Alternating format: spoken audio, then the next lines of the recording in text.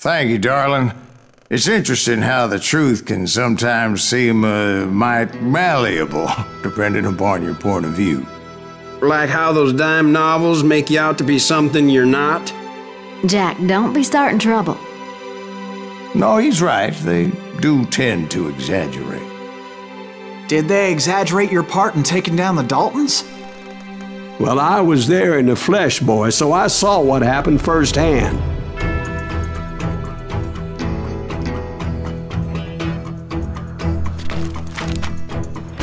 Those Daltons were lawmen once, before they all went bad, robbing banks and trains clear across the territory. Until Coffeeville, of course. I was one of the citizens who took up arms that day. Fighting on the side of the right? I did my best, sir. We all did.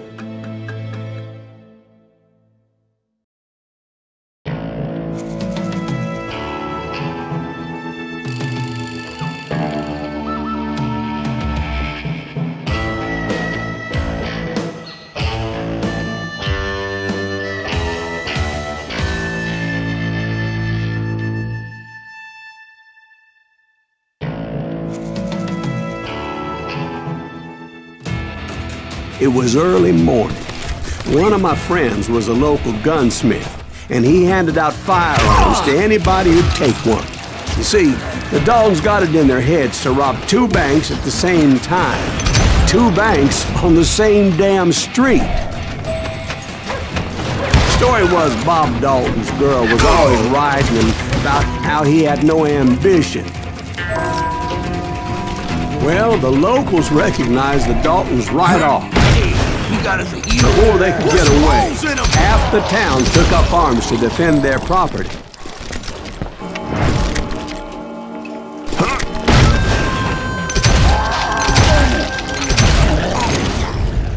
The brothers paid dearly for their stupidity, but everybody knows they had it coming. There's more to it than that.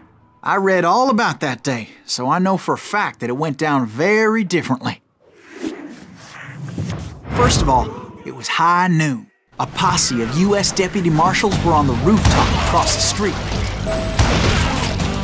Get ready, boys. They're gonna make a move. The lawmen had been tracking the Daltons for months, and now they finally had them dead to rights. Among them was a bounty hunter feared by many a lawbreaker. This man had no intention of letting the Daltons slip away. The marshals tried to get the Daltons to surrender. They'll give up eventually. We just gotta wait for some bitches out. This bounty hunter knew that the brothers were far too proud to ever lay down their guns. So he went in there alone to confront those criminals. One of the marshals shouted, "Where are you going?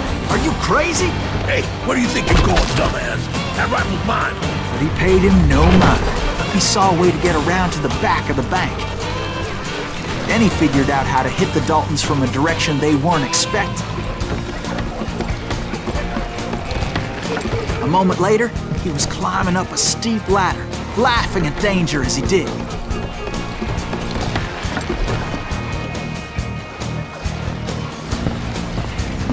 It was brave men like him who risked their lives to tame this wild country.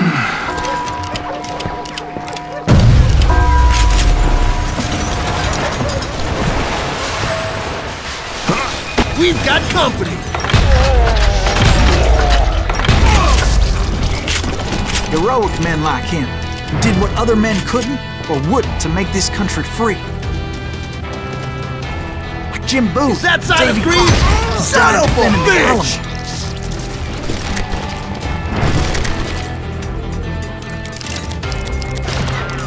Time to fill you full of lead. You better hide.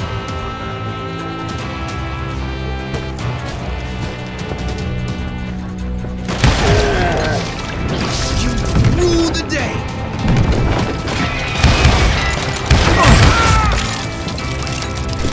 You just...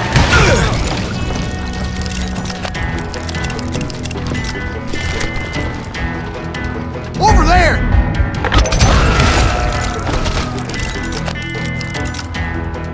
That side Greaves! What the hell? Blam! He came away victorious, taking down those thieving Daltons. His name was Silas Greaves, and when the dust finally settled, he was the last man standing. Sorry, kid, but that just wasn't the way it happened.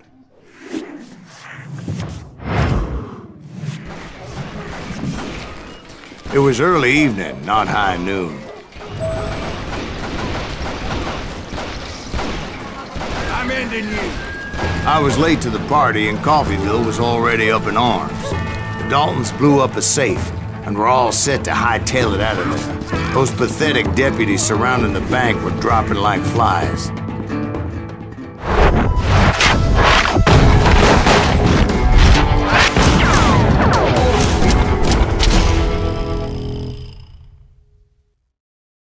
I had been tracking those jokers for months, waiting for them to do something reckless. In for the kill. And finally, they did.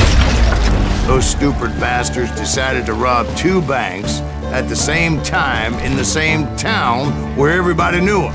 But they still had friends in Coffeyville.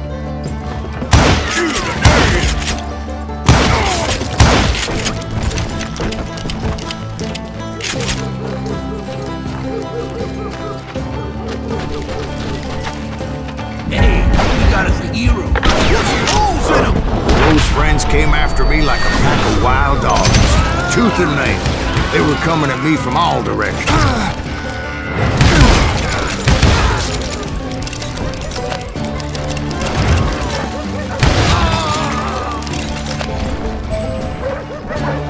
I caught sight of the Daltons running with the money and didn't want to lose them. The problem was, they knew the town better than I did. And to top it off, I found myself in the middle of another shootout entirely. Did the Daltons hole up in somebody's house? No, it was the Smiths, I believe. They were cousins of the Daltons, and they were shooting at the Browns, who were shooting at the Daltons, which wasn't any surprise, because those 2 families have been feuding forever.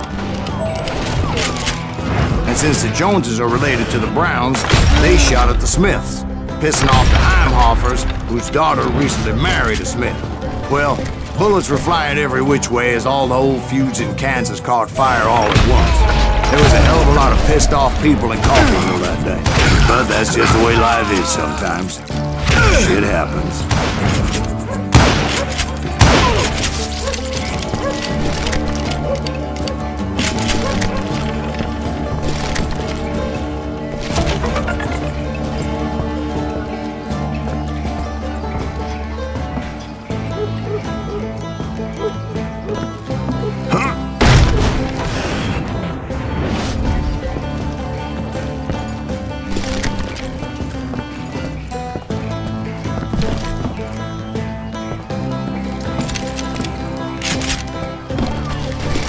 The Dalton boys knew I would never give up.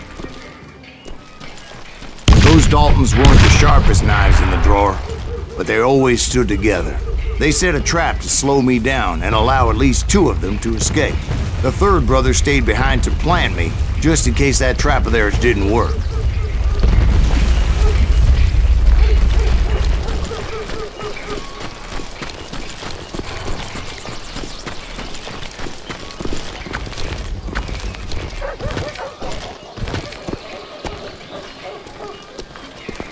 It was Emmett, the youngest, and he decided to stand his ground and face me down. I ain't afraid of you, Silas Greaves. This is where it ends for you. He was determined to protect his brothers. And I understood how he felt. Taking me on all by his lonesome wasn't exactly a recipe for a long life.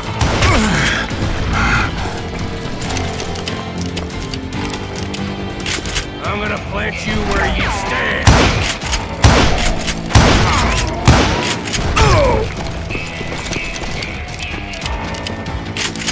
You ain't getting by me, Greaves.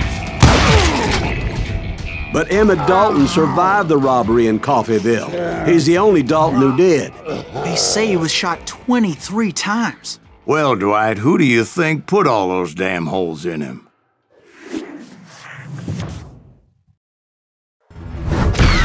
But I have to admit, that boy had grit.